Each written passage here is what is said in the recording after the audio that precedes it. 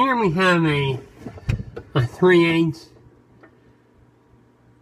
compression pinning, and I want to hook up a 1/4" compression pinning because I'm hooking up a ice maker to a fridge.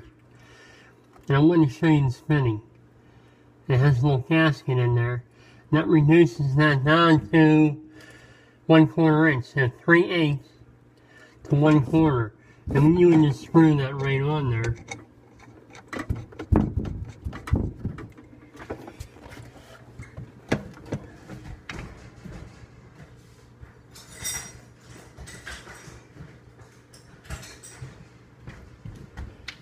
Tighten that up.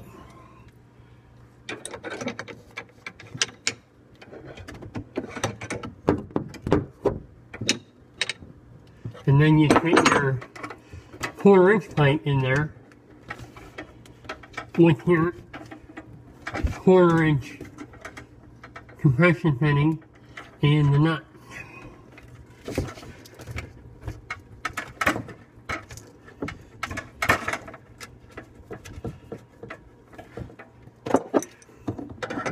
A lot of times you cannot find the sweat to 1/4". You usually have to reduce that down on your own.